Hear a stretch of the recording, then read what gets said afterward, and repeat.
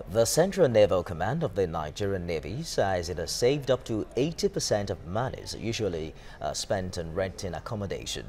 The flag officer commanding Central Naval Command, Rear Admiral Sailor Usman, made the statement to Yenagoa while thanking the Chief of Naval Staff, Ibok Ete Bass, for giving approval as well as financial support for the building of 3 blocks of accommodation for officers. Spending a huge amount. We are talking of over 100 million to accommodate officers and men in this command. Today, we have saved more than 80% of that money.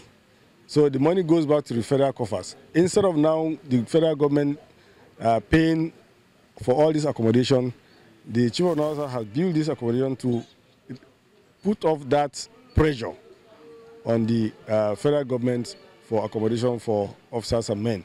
Now we are within ourselves, we can do our business the way we want, and we can train efficiently within this complex.